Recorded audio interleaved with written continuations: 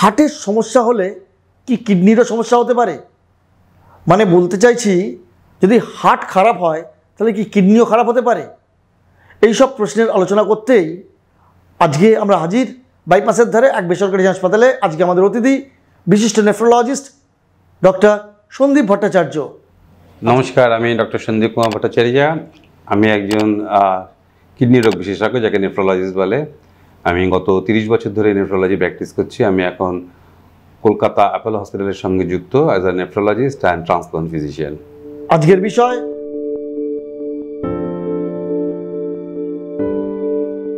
Transplant এবং chronic dialysis হয় সেই পেশেন্টদের, যে পেশেন্টদের ইরিভার্সিবল রেনাল ফেলিওর হয়েছে, সারবে না কোনো রকমের রেনাল ফেলিওর হয়েছে, ইরিভার্সিবল রেনাল ফেলিওর হয়েছে। সেগুলো যেগুলো বললাম, ডায়াবেটিক, হাইপারটেনসিভ, ইমিউনোলজিক্যাল ডিজিজ, এটা একটা গ্রুপ। এটা হচ্ছে ক্রনিক রেনাল ফেলিওর, যেখানে কিডনিটা ছোট হয়েছে, কি ছোট না হলেও বা ধরো যেভাবে কিডনি খারাপ হয়েছে, নেফ্রোলজিস্ট বা যে কোনো ডাক্তারও বুঝতে পারবে। তাদের জন্য ক্রনিক ডায়ালিসিস, তাদের হচ্ছে ক্রনিক ডায়ালিসিস, তাদের ডায়ালিসিস লাগবে যতদিন তুমি ট্রান্সপ্লান্ট করছো, আর ট্রান্সপ্লান্ট না করতে বলে সারা জীবন লাগবে।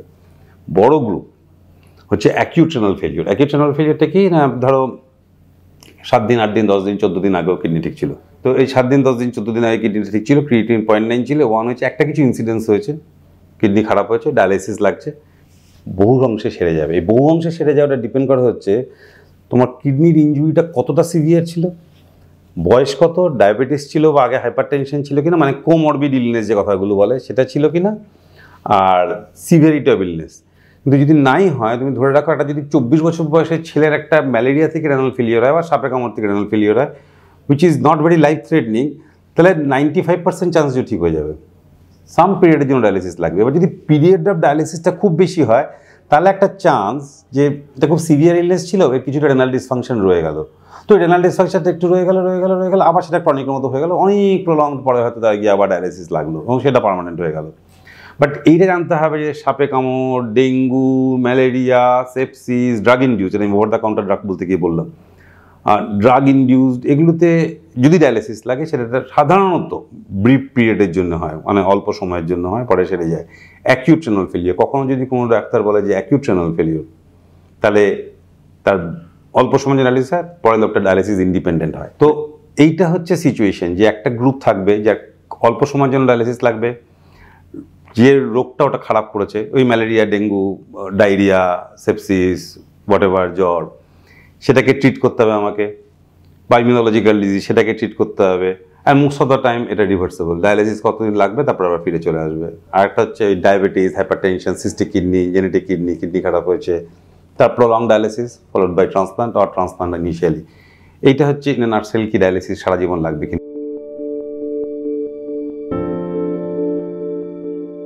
ডায়ালিসিস একটা বিরাট বড় অবস্টাকল।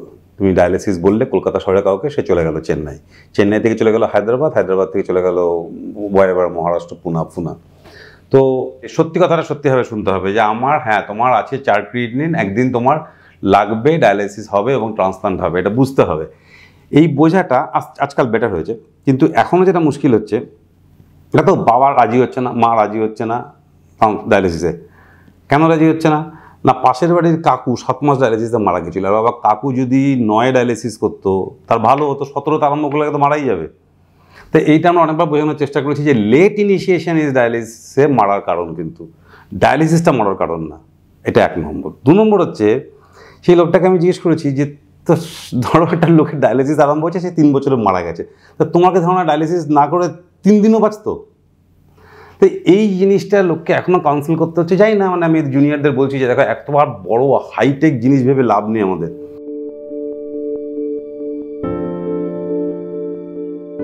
এই যে কয়েকদিন আগে যেমন ভদ্রমহিলা এসেছে, খুব খারাপ মানে লাগবে, ভদ্রলোক ভেরি ওয়েল অফ, রিটারেট, সে এসছে, তার ক্রিয়েটিনিন 1.456 এরকম চলছে আর কি, কিডনি দিয়ে প্রোটিন বেরোচ্ছে প্রচুর, 5-6 গ্রাম।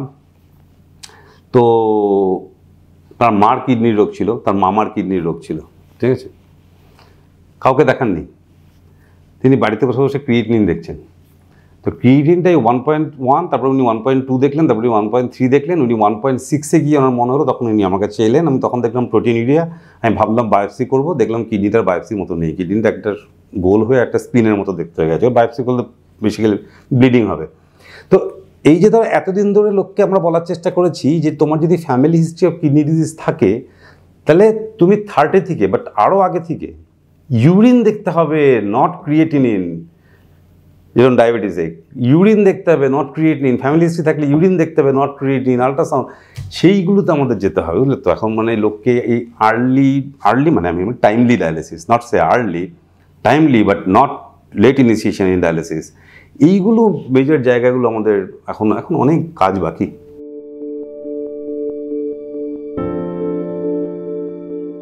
অনেক রকম হয় আর কি করোনাতে, না টিউবুলার হয়, গ্লোমেরুলার হয়, পোরোসাইটিক ইঞ্জুরি। তো আমরা অনেক প্যাটার্ন দেখেছি। প্যাটার্ন মানে দেখেছি তোমার ধরো সিম্পল প্রোটিনিউরিয়া, সিম্পল হিমাচুরি হয়েছে, এর বেশি কিছু হয়নি, এটা একটা প্যাটার্ন। এটা কি, এটা খুব একাডেমিক প্যাটার্ন, মানে যদি কেউ সিরিয়ালি দেখে থাকে তাহলে এটা দেখেছে, নাহলে এটা আবিষ্কার হয়নি। আরেকটা প্যাটার্ন হচ্ছে ট্রানজিয়েন্ট ক্রিয়েটিনিন বেড়েছে, মানে 1 থেকে 2.3 হয়েছে, কমে এসছে। এটা পসিবলি করোনার জন্য হয়নি, যদি তার ইউরিন নর্মাল থাকে, এটা পসিবলি ডিহাইড্রেশন বা ড্রাগ ইনডিউসড হয়েছে। খুব বেশি যেটা হয়েছে সিকেডি পেশেন্টের 2.3 ক্রিয়েটিনিন 5 হয়েছে, অনেক ক্ষেত্রে নেমে এসছে, অনেক ক্ষেত্রে নামেনি। আর অবভিয়াসলি একটা যেটা আছে সেটা কোভিড আইটিউতে একিআই, মানে যাদের সিভিয়ার কোভিড হয়েছে তাদের একিআই, এবং তাদের ডেথ খুব বেশি হয়েছে। আমরা একটা সময় আরম্ভ করেছিলাম, আমাকে আমি বলি সেকেন্ড ওয়েভে, যদি কোনো পেশেন্ট আসতো যে তার 1.2, 1.6, 1.7 ক্রিয়েটিন ছিল, 1.8 ক্রিয়েটিন ছিল, হঠাৎ করে 4 ক্রিয়েটিন এলো, তুমি বিশ্বাস করো ইট was always prove two be a Covid. তো এটা একটা প্যাটার্ন। 2 নম্বর প্যাটার্ন, আমি এটা নিজে এখনও কাজ চলছে আমার, অনেক বায়োপসি করেছি। কোভিড এটিএনগুলো বায়োপসি করিনি, কোভিড অ্যাকিউট রেনাল ফেলিওর, যেগুলো এটিএন ভাবছি না, মানে কোভিড সেরে গেছে তবু প্রোগ্রেস করছে, অনেকটা অ্যাকিউট ইন্টারস্টিশিয়াল নেফ্রাইটিসের মতো, তাদের আমি বায়োপসি করেছি। তাদের কিছু অদ্ভুত ফাইন্ডিং এসছে, প্রচুর প্লাজমা সেলস এসছে, তাদের আমি বোন ম্যারো করেছি, কিছু প্লাজমা সেল ডিসঅর্ডার পাওয়া গেছে, কাজটা চলছে। তবে এটা রাফলি জেনে রাখা দরকার যে কোভিড শুধু কিন্তু লাং না, কোভিড কিন্তু কিডনিকে প্রচুর ক্ষতি করছে, কারণ AC2 রিসেপ্টর কিডনিতে প্রচুর এক্সপ্রেস। তো কোভিড মানে যেটাকে করোনা SARS-CoV-2 ভাইরাস বলে, সেটা কিন্তু ওই পোটোসাইটস অ্যান্ড প্রক্সিমাল টিউবুলে খুব ভালো অ্যাটাচড হয় এবং ভালোই ডিস্ট্রয় করে।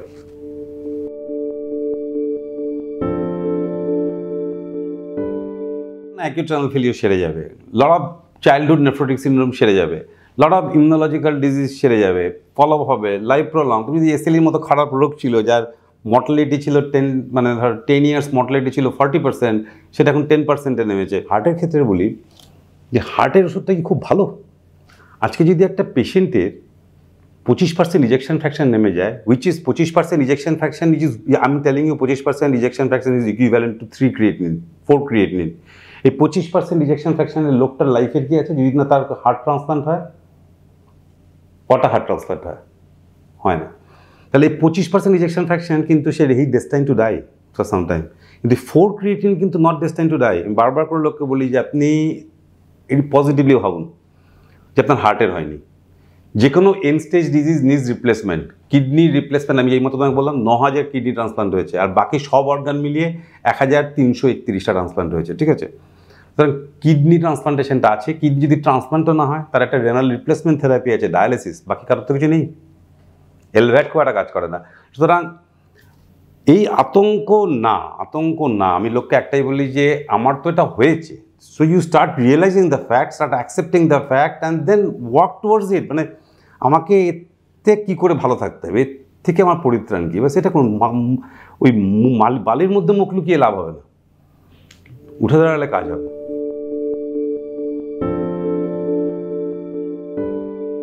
হ্যাঁ, হতে পারে। মানে একটা হচ্ছে সেই পলিজেনিক কনসেপ্ট যেটা বললাম, পলিজেনিক কনসেপ্ট হচ্ছে মানে ধরো যে বাড়িতে হার্টের রোগ বাবা মা কাকা কুড়োর আছে, তার ছেলে মেয়ের হার্টের রোগ বেশি এবং তাদের কিডনি রোগের কম বেশি, এটাকে হচ্ছে পলিজেনিক কনসেপ্ট। এটা হচ্ছে একটা কমন ইটিওলজি থেকে আসা জায়গা। আর একটা হচ্ছে যার হার্টের রোগ হয়েছে, যার পাম্পিং কম হচ্ছে, ধরো যেটাকে কার্ডিওমায়োপ্যাথি বলে, তার অবভিয়াসলি কিডনি রোগ হবে, যেটাকে কার্ডিওরেনাল সিনড্রোম বলে। সেম থিং যার কিডনি রোগ আছে, আমরা যেটা বলি আমাদের যখন পেশেন্ট আসে না, তোমার আমার হার্টটা কি ভালো আছে, আমার দেখুন যার 5 ক্রিয়েটিন আছে না, 5 ক্রিয়েটিন থাকা 10% লোকের হার্ট খারাপ আছে। সেটা ডিপেন্ড করে তুমি কীভাবে দেখছো। তুমি ইসিজি করলে হয়তো কিছু নেই, ইকোতে করলে হচ্ছে অনেক বেশি আছে, এনজিও করলে তার চেয়ে বেশি আছে, তুমি যদি ইবিসিটি করো, ইলেকট্রন বিম সিটি করো, আরও বেশি আছে। সুতরাং very inter related heart and kidney.